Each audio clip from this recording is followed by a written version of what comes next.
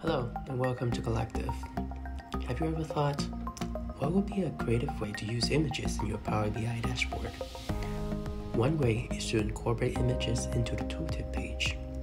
The most efficient and lightweight solution is to use image files hosted online.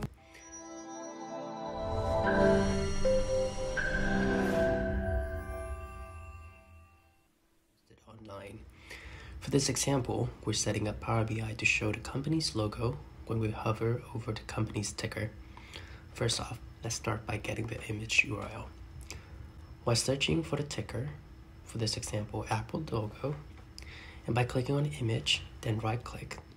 If you're using Chrome, there's an option to copy the image URL, which is the same as copy image address.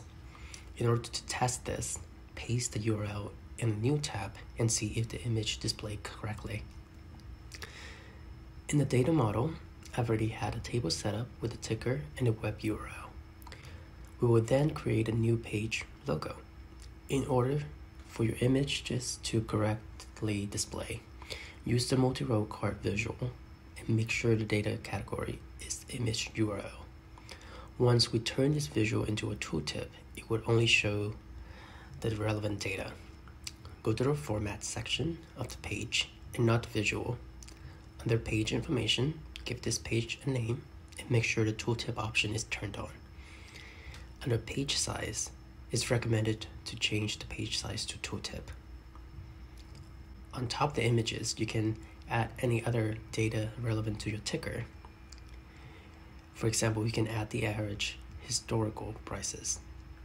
On the main page, choose the table with your tickers displayed, go to Format, and turn on Tooltip option.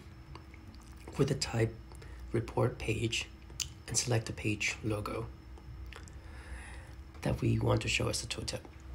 And with that, when you hover over the ticker, a tooltip will pop up with the appropriate logo and the average historical price.